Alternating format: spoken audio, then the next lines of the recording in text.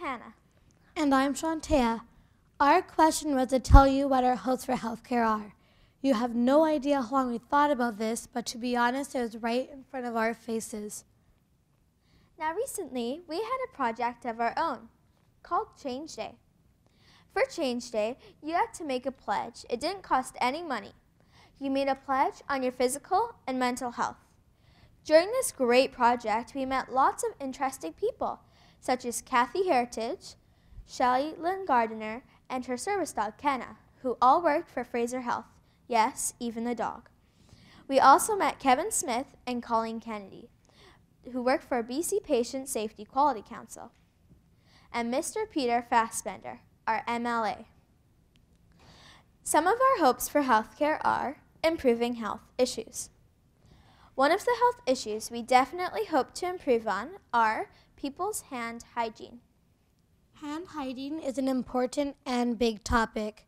It's something so important that if we don't take care of this issue, it could lead to all sorts of diseases. When people walk, run, even sprint through those hospital doors, 85% of them, to be precise, become non-hand washers. We can help improve this problem by putting more hand washing stations in more public places. For example, schools, transit areas, even more. Now I know 25% of you might not even know, but too much hand sanitizer isn't good for you. Let me tell you something, it's not. Our idea was to fill hand dispensers with water and soap. Our second hope was for everyone not to stop having hopes and dreams. First off, I'd like to ask you a question. Can you imagine a world with no hopes or dreams? Well, let me tell you something, Chanteya.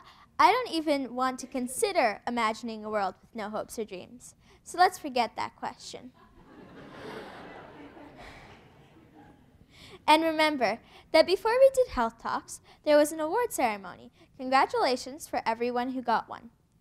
And for everyone who was there, this would have never happened without hopes or dreams. As Dr. Don Bruick once said, the systems thinker is a perpetually curious person who never has a whole answer but is always willing to find the next step. We hope that people don't stop having these great ideas and big dreams because without them, healthcare would never improve.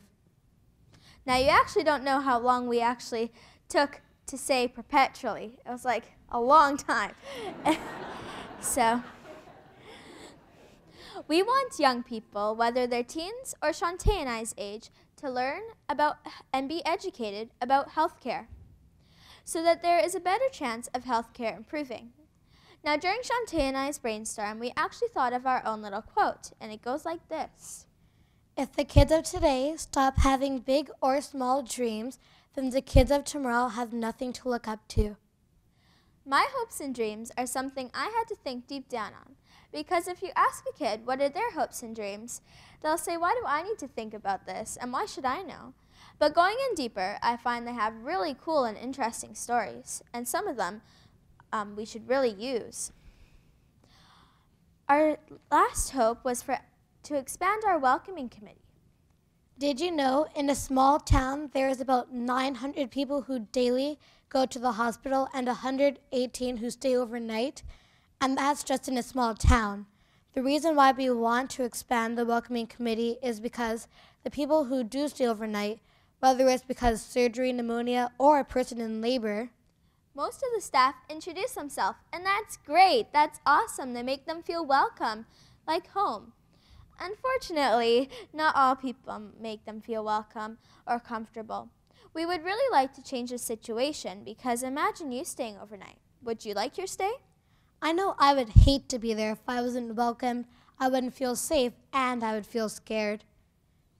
Now, we are not trying to say to get a confetti cannon, but we can get people to have a conversation with the patient and make them feel welcome, less stressed, which is something we would all agree is good for all ages. So, Hannah, it looks like if staff were more friendly, patients wouldn't be stressed out, and that doesn't lead to anything, not even exhausted patients. and no one wants to be at a drowsy hospital. Chanteya, I think you're onto something there. When the hospital staff aren't communicating to the patients, they won't feel as home as they wish they were. They would be scared and stressed out, especially if they had pneumonia. They would be not as willing to get a checkup to see if they were in pain or needed any medication or something. Exactly, and we both know that's bad, and that's why that is one of our hopes for healthcare. Thank you for listening and have a great evening.